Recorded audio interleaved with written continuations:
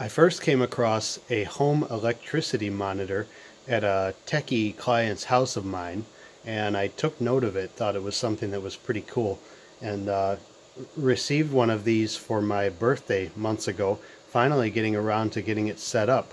So this is a little display. It can go on your desk or whatever. You can just plug it in and it communicates wirelessly, and then you can get more detailed information through the software, which is either loaded on your computer or there is an app for your phone.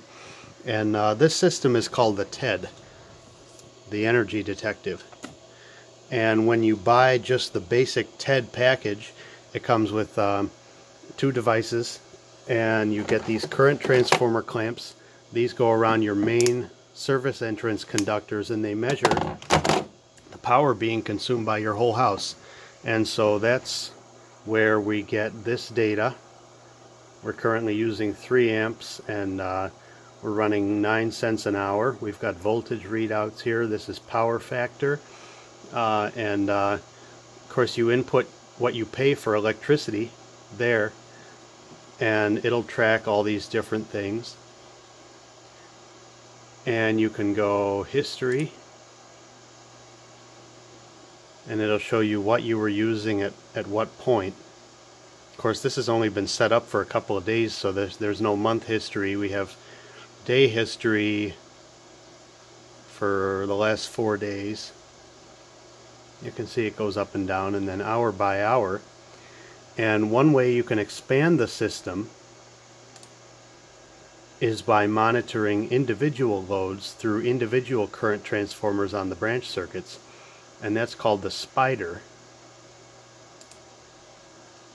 And so I'm monitoring 2 air conditioners, the built-in oven microwave combo, the floor heat in the master bath and the sunroom, the 240 volt 50 amp outlet in the garage, the well pump to run the sprinkler system, the bar dishwasher, the laundry, washer and dryer, the refrigerator in the kitchen, coffee maker and beverage cooler in the kitchen share a circuit, the central vacuum, the main furnace, the garage lights and receptacles, and the rear furnace all have their own current transformer. So I'll show you the hardware part of it.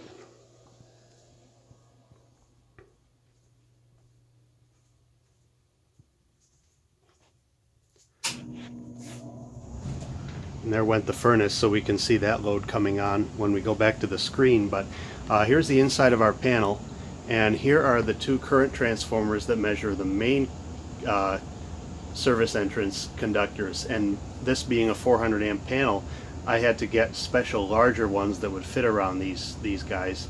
And then you can see all the branch circuits that we're measuring have their own little current transformer attached. And for example, in a 240 volt circuit, if it's a balanced circuit, we can put 1 current transformer on and we can just use a multiplier of 2. But if it's not a balanced 240 volt circuit, like the oven microwave combo, the microwave is 120 volt, so I put a current transformer on each one of these to measure the loads separately. And those all go down, and I have to finish neatening up the wires. So the main box that you get is this. This is called the MTU, the Measuring Transmitting Unit, and your 2 primary current transformers are plugged in here, and then this plug is power, and you can see it's on its own breaker. So the power feeds the power to the MTU, and it also allows it to measure the voltage in the system. And then the spiders, those expansion modules, are there and there, and each one of those can monitor 10 circuits. And as I said, I've got to neaten the wires up. But these communicate via power line carrier with this, which just happens to be sitting right up here. And this is the TED Energy Control Center. It's hooked up via Ethernet, and of course it's plugged in. And this is what is putting out the data to either the computer or to the smartphone or whatever else.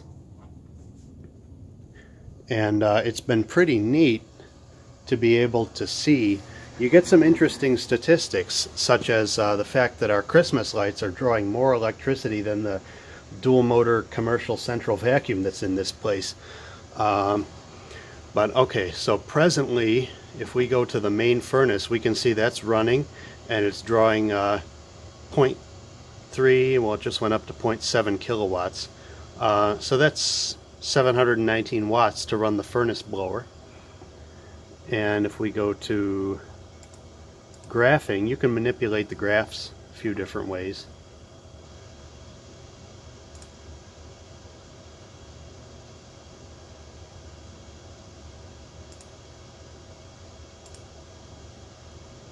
So once we go into minute view or more, then you can select the individual loads to see what they're using. And of course you got to look at this for a minute and see what the colors are doing, but obviously this is your main power here. The blue one, see, AC 2-ton should not be on.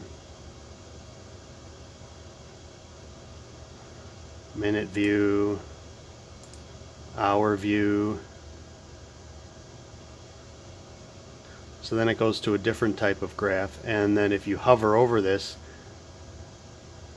like, just gives you some interesting data. But this is quite responsive. The spider loads, the branch circuit loads, are measured once every minute, but the house load is measured every second, so it responds instantaneously. The closest high current load that I can activate here is the central vac, so I'll go ahead and plug a hose in, and then we can watch that display.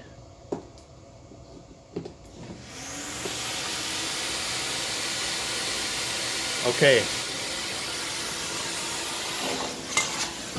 so you can tell that that central vac is using almost 2 kilowatts.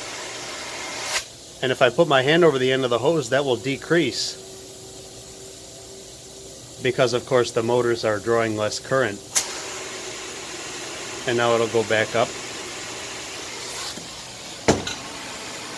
And when I unplug it, this will drop down to our baseline of whatever the rest of the house is using, which is, okay, so the central vac's drawing about 1.5 kilowatts, which is about right. But even if you're not measuring the branch circuit loads of something that you're curious about, you can still figure out how much it uses by just watching this display. And so anyway, that is my TED home electricity monitor, and I highly recommend you get one.